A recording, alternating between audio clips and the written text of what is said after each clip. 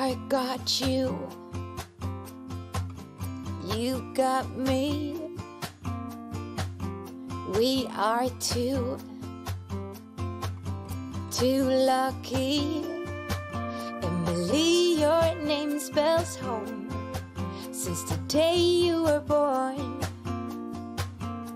you have always known when I need you the most. Good day, this is Brer Caleb, Ph.D. And my Ph.D. stands for a post-hole digger. A post-hole digger that continues to work on the proper foundation for the prodigal son and daughter. Let's get started. Oh ho, oh ho. My best friend got sent my own good fortune. You know you are my double flame whisper, my soulmate sister. You know you are.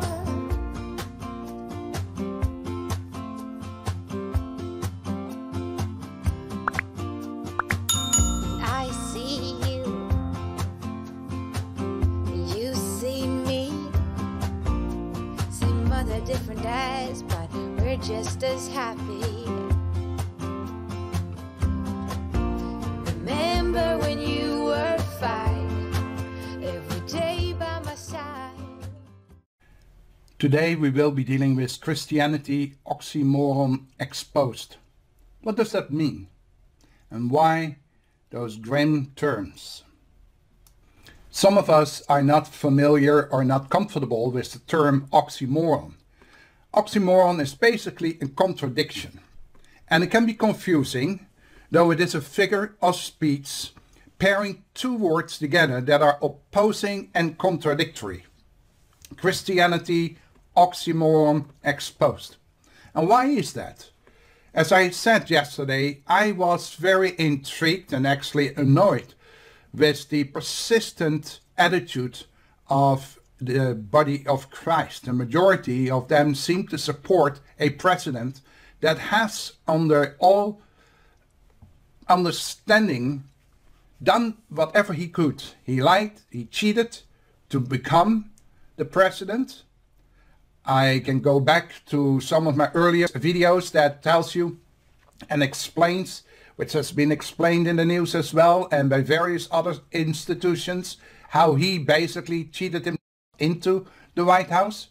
As he got into the White House, how he acted, berated people that were opposing him. He just made them morons, look like morons or whatever. And yet the Christian support that he has was not because of sentiment. It was because of an arrangement. And here we go. Oh yeah, we prayed with him. And this is where my central thought is.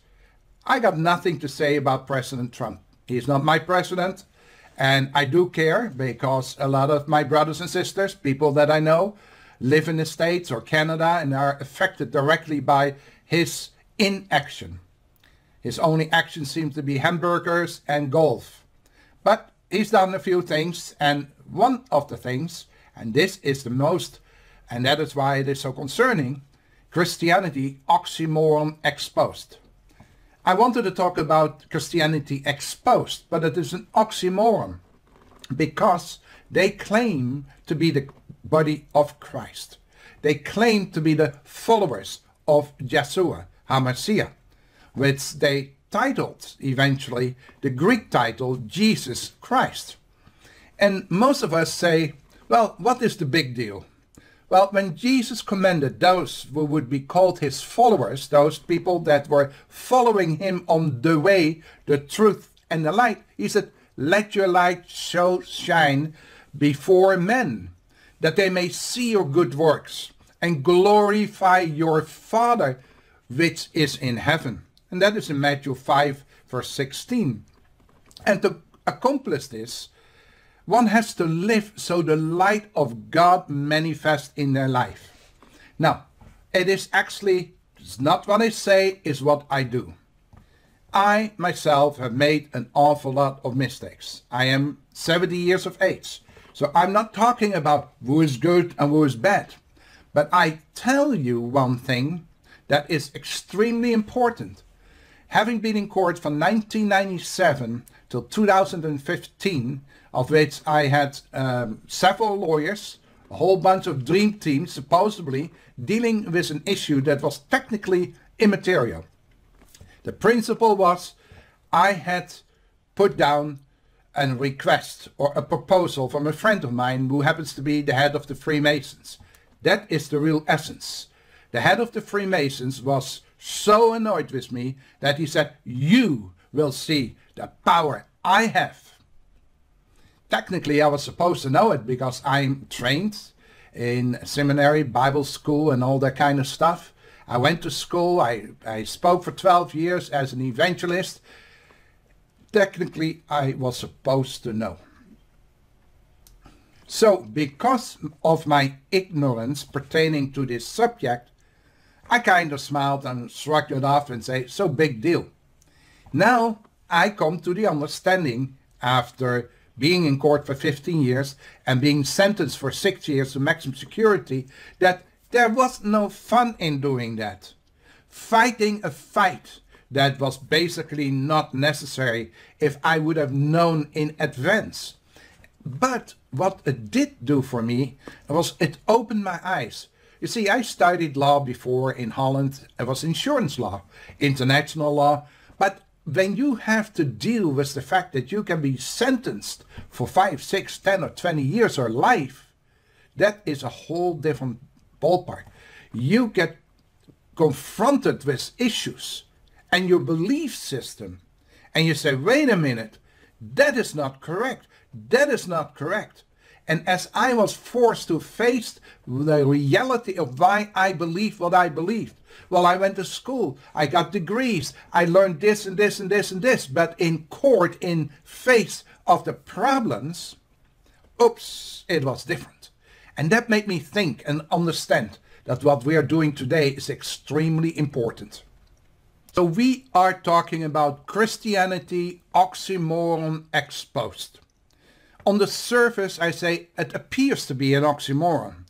It asserts that the more the church embraces the customs, traditions, and beliefs that are non-biblical and even pagan and heathen, the word of God presented to the multitudes, the easier it is for the Lord to guide the true disciples into the light. For some, the term oxymoron can be confusing, though it is a figure of speech pairing two words together that are opposing and contradicting. In other words, Christianity should not be a moron. Because we fail to understand the reason and essence of life itself, it is nearly impossible for modern Christianity to understand the nature of the ancient religions and their relationship to the New Covenant teachings. Now, we have an understanding that we're talking about Yeshua, or for most, they know him as Jesus. He came and he taught certain things. But why did he come? He came here because he needed to restore restorative justice between God and mankind. See, when God creates something, it is forever. We have seen the world started spinning, and with all the technology, with all our knowledge, with everything we are capable of doing, and we have everything now locked up in the cloud, we can't figure out God.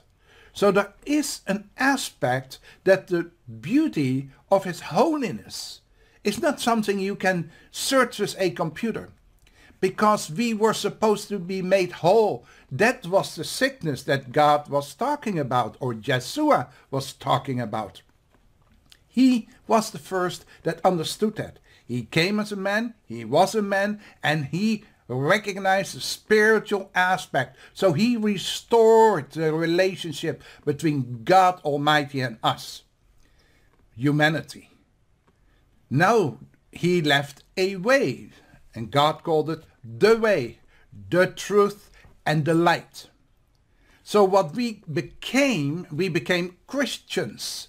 And most people have just accepted it because Opa or Mama and Papa, Opa and over Opa and blah, blah, blah, they're all Christians. They fought for their life. They fled to North America, so to America, in order to live a free life. But is that correct? And that is the question we pose, because when I was in court, I realized that even if you mean well, because you were taught certain things, if you are wrong, if evidence cannot prove that, you are still guilty. And that is the problem we have with Christianity. Christianity sounds like an oxymoron. Some of it say, well, we got a moron in the White House. But let's stick to the oxymoron. If that oxymoron is a contrasting issue, then we can be able to put it together and maybe sort it out and say, oh, now that I understand, I can fix that problem. See, most of the Christians, and that is how it is developed, we have an inability to handle the considerable basic meanings of religion itself. Why is that? Well, if you're in a Protestant church, well, my pastor told me blah, blah, blah, blah, blah, blah, and it's always the guy in charge. But Christianity was never supposed to be Christianity. They were supposed to be the followers of the way. And so they are readily held in the arms of pagan religious symbols, accepted by the first 4 centuries, actually from the 4th century on. And people say, yeah, but I always had my cross, I always said my Hail Mary, I always did. But why do you do that? And that is the big question, folks. See, if we extract those words regarding the pagan religions, symbols, and their inner meanings, we start understanding the universal truth. See, all religions have something, somewhere, somehow, something positive. They're teaching of the 2 ways. The Tao say the way. The Buddhists, the Muslims, they all speak the truth in basic understanding, if we take the time to understand. But to the disciple with the intrepid heart, that means he has a brave heart. I like to call the brave heart an intrepid heart, who with his whole life seeks the truth, the inner spiritual meaning, the exposure of it. Who are the majority, whose lives are driven by sexual needs and brutal carnal cravings. They are different. The wise men of all times have provided religious symbols that entice the masses and yet conceal the true spiritual meaning from the eyes of the profane. Folks, it's only the wise that will see and understand. After they martyred Paul and Peter in Rome, Clement became a leader bishop of the church there. And in Clement's words, the reality of humanity is showed when he wrote it in an above quotation. Actually underneath. But the multitudes crammed themselves like brutes, measuring happiness by the belly and the pudenda and the basest things in us. It is correct when written and right of the people in their own time. The multitude of people does not care about the truth. They have no desire to embrace the pure word. Being carnal, they relate everything to fulfilling their sensual desires and appetites. Knowing this, the holy men in this world have embedded the teachings into whatever form the multitude of people would accept. In other words, they are sharing stuff with the normal populace. People that are come and listen and hear and they hear, oh yeah, as long as they can fill the belly, as long as they have all the sex they can get, and if you don't do that, do the lifestyle you want to have anyway. And then figure that out and make a nice sandwich and present that as something like Christianity. Now the Apostle Paul said, The especially important knowledge is beyond our comprehension today because we are ignorant of the words when we worship the historical Yeshua while giving little attention to the marriage with the indwelling Christ. In other words, when Yeshua was sent, when Jesus was sent here to this world, he came, he fulfilled the law of God. Awesome. So what did we do?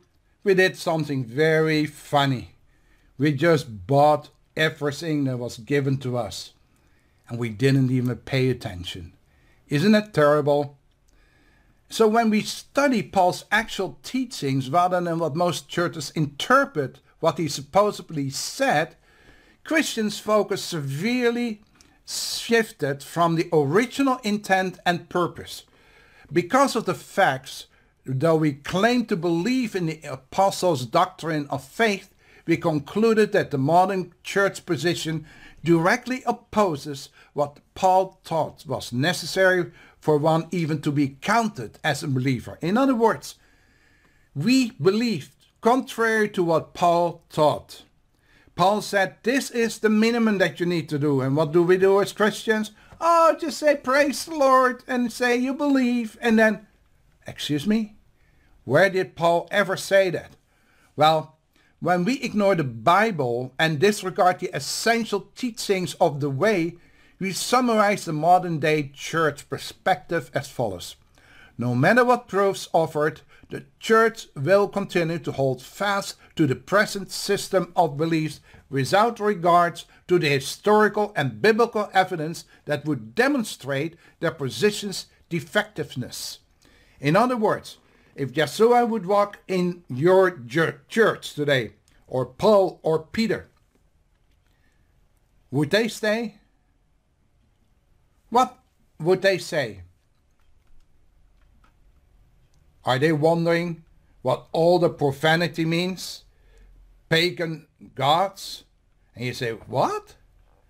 You see, Zeus, Z-E-U-S, and Jesus, you should be looking this up for yourself and check out what in the world is that with Jesus and Mother Mary. Those were things that were invented way before Jesus even showed up. But in 325, they were all amalgamated, they were all put together to make faith a lot easier for the average pagan. So if you feel like you're a special person because you talk holy, well, the holy talk should be compared, and that's why we talk about Christianity Oxymoron Exposed, that why is the church propagating certain things that are contrary to what God says? God says there is one God, and we pray to three gods. Many sincere Christians today believe that if the church changed from its original course and both our Bibles and beliefs are no longer pure and approved by God, God would move upon the believer's heart and change them. Mostly this is the same mindset adopted by the transsexuals. God made me this way. If he wanted me to be different, he would change me. And he loves me just the way I am. This is the position of the church. And I know I might be stepping on a lot of toes. The great truth that the modern church did not come to terms with God permits and even ordains the errors and inconsistencies in Christian doctrine today for humanity's higher good. That God would allow the modern church to dwell in error and incompetence merely is beyond the modern day's believers' comprehension. The result is that we ignore the Bible, we disregard the essential teachings of the way. The modern day church viewpoint summarized that no matter what proofs offered, the church will continue to hold fast to its present system of beliefs without regards to the historical and biblical evidence that would demonstrate the position's defectiveness. So what I'm saying in some rather lengthy sentences is simply this. Christianity, it's a terrible thing to say again. I try to keep it nice, but the reality is nice is not always possible, because we are dealing with something that is so evil that we have Christianity oxymorons. We are putting a guy in the White House that lies, that cheats, that steals, fills his pockets. And you say, well, where is the proof, folks? If you have so many lawsuits that you are afraid to show your tax department what your taxes were all about, because you write off all the payments you made because of sexual immorality and stuff that you had to settle, and now you are, praise the Lord, because I let those idiots pray with me. Now they think I'm a Christian. Folks, it is your action that speaks louder than your word. If you cannot speak but you act in love, God's love, that has an impact. While I'm talking about this, I don't like saying this, but I have to say it for your sake, because it took me 7 decades to figure this out. I always had the question, why? What is this all about? How come I feel like this? The thinking of the disciples were totally opposite of what we are doing in our day-to-day Christianity living. It may be an oxymoron, however, the more the church embraces the customs, the traditions, and the beliefs that are non-biblical, even pagan and heathens, the word of God presented to the multitude, and then easier it is for the Lord to guide the true disciples. So I'm not spitting on what is being taught, because it is, at least you are familiar with something. It is almost like when I had my property. I had wheat growing up, but among the wheat there was something sometimes that was just so beautiful. And so God will use, he said, even a stone he can lift up and have them preach the gospel. So I'm not spitting on what is being taught. I am only sharing with you folks. If you want to have a rich, successful life, follow the way. When I say rich, successful, means that you truly experience the love of God and the walk of God. Being successful means successful in the eyes of God. Not per se your own success, but quite often it goes hand in hand. So why? The church was so corrupt in the days of our friend Martin Luther. He wrote a letter to the chief, the Pope. And when he wrote, he said the church was so corrupt that it was easy for the spiritual Christians to demonstrate the church counterfeit. In Martin Luther's letter to the Pope, we see the condition of his church. Christianity, he says, once the holiest of all, became the most licentious den of thieves and the most shameless of all brothels, the kingdom of sin and death and hell. And it's so sad that even the Antichrist himself, if he should come, could think of nothing to add to its wickedness. Now this is quoted in the Great Thoughts compiled by George Seldes. You can find it in the Amazon. Had the church been pure and undefiled, it would have no place among the heathen and pagan people. But the church reflects the thinking and the lifestyle of the meaning, also means that it provided individuals to embrace the gospel. We should better understand this astounding truth if we were able for a moment to open our minds to man's higher reality.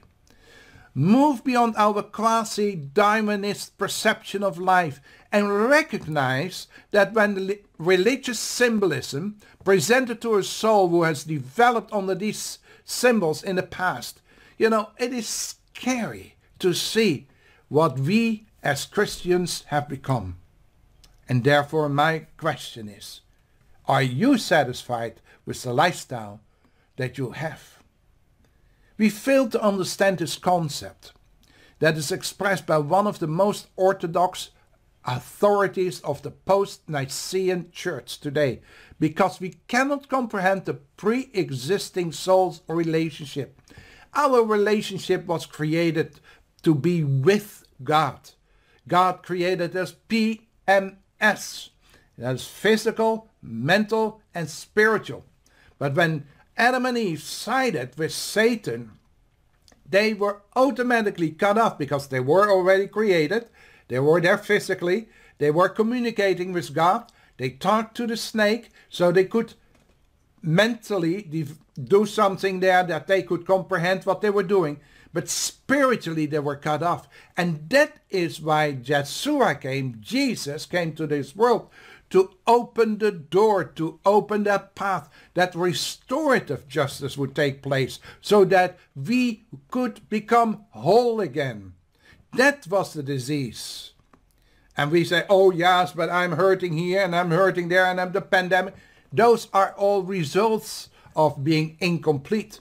But if our spirit comes back to full realization and we are complete because we are following the way, the truth and the light, we will be able to deal with the pandemic. Because once the spirit gets complete, we are more than overcomer. See, and that is the power. So helping you by being harsh in love, Christianity exposed.